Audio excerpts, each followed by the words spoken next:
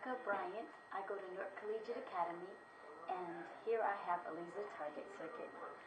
Here it is totally powered by the 9-voltage battery and the other components that affect the way that the circuit is powered would be the CDS cell here as well as the potentiometer here.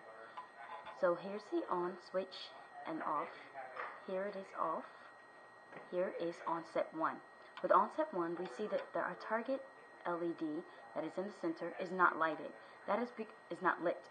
That is because the CDS cell is affected directly by the light that is present from the outer areas of the circuit.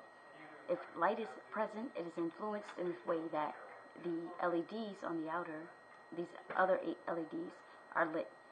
And they're lit according to how much light is available to the CDS cell.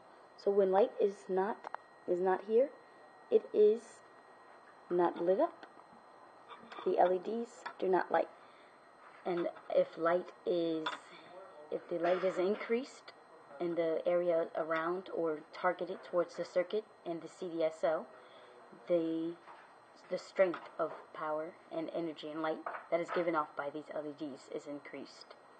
And this sensitivity here permits the brightness of the overall circuit. So as I turn it to the left, counterclockwise, it'll be powered on a greater level. However, if I turn it to the right, the resistance of my CDS cell is lowered, and therefore less light is given off by these LEDs. And there's the end of my laser target. Thank you.